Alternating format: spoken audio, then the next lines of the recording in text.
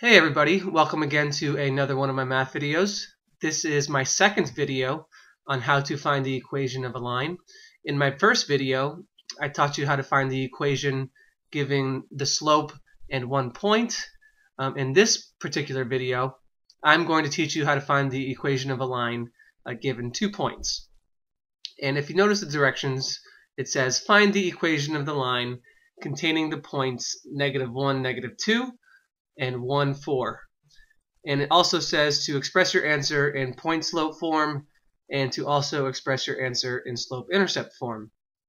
And like I said in my first video, you always need 2 pieces of information to find the equation of a line. In this particular video, it's 2 points. In my first video, it's a slope and a point. But you always need 2 pieces of information to find the equation of a line. So let's just get started with this example right away.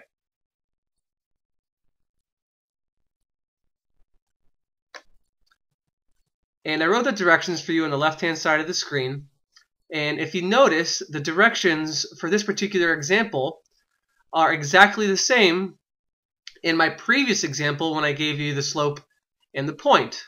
So the directions for finding the equation of a line never change. They're always the same. And the first step, number 1, is to find the slope.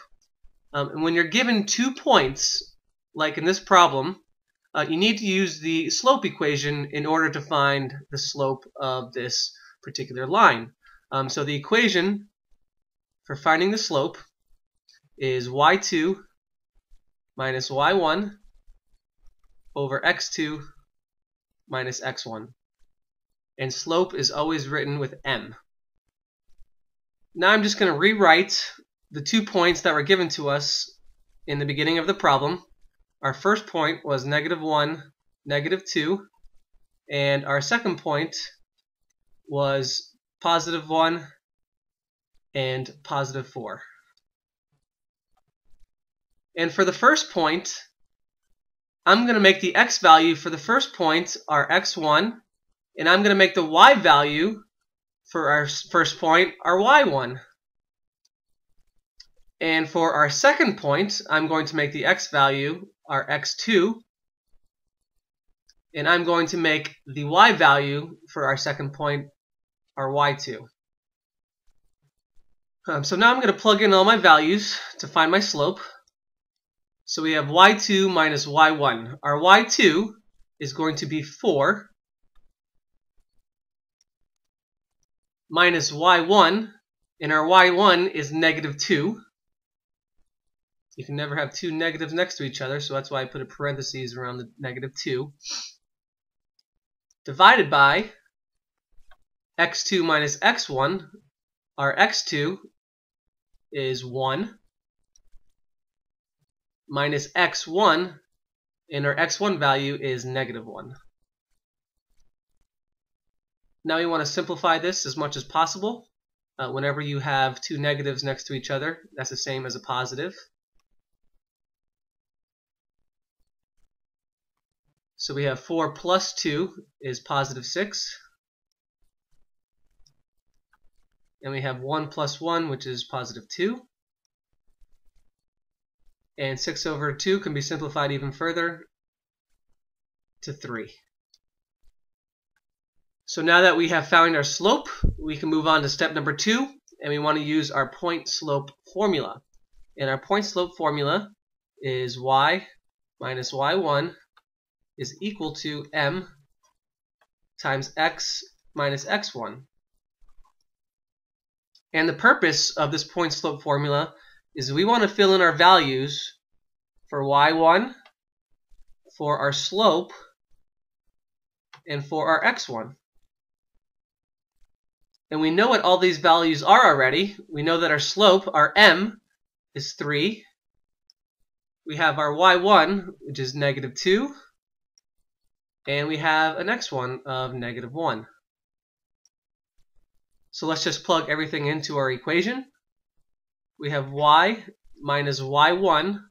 Our y1 is -2, is equal to our m. We know our m, which is our slope. We calculated that to be 3. multiplied by x minus x1. And we know that our x1 is negative 1. So now let's just simplify this a little further. We know that two negatives make a positive, and so I'm going to rewrite, instead of y minus negative 2, I'm just going to write y plus 2 is equal to 3 parentheses, and once again, two negatives make a positive, so x minus negative 1 is the same as x plus 1. And now we have written the equation in point-slope form. So now I have wrote for you the answer in point-slope form. However, sometimes your textbooks ask you to write your answer in slope-intercept form. So in order to change it from point-slope form to slope-intercept form, I wrote the directions for you in step number 3. And in order to do that, you want to solve for y to change the formula into slope-intercept form. So in other words, in order to change this into slope-intercept form, you just want to solve for y. You want to get y by itself. Okay? So in order to do that, the first thing I would probably do, you don't have to do it in this particular order, but the first thing I like to do is I want to distribute this 3 with the x and the 1. So the left-hand side of the equation stays the same. Y plus 2 is equal. 3 multiplied by x is 3x. And 3 multiplied by 1 is positive 3. And once again, I want to get y by itself for slope-intercept form. So to get y by itself, I want to subtract 2 from each side to get y by itself. So now the 2's cancel out, and we get y by itself on the left-hand side is equal to 3x, and a positive 3 minus 2 gives us a positive 1. And this gives us our answer in slope-intercept form. So once again, I really hope this video helped you understand how to find the equation of a line.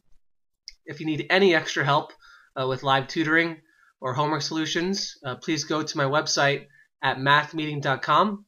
Once again, mathmeeting.com. Also, if you like the way I teach, if you like my videos and you want to see some more of them, please subscribe to my YouTube channel. Once again, thank you so much for watching my video, and take care.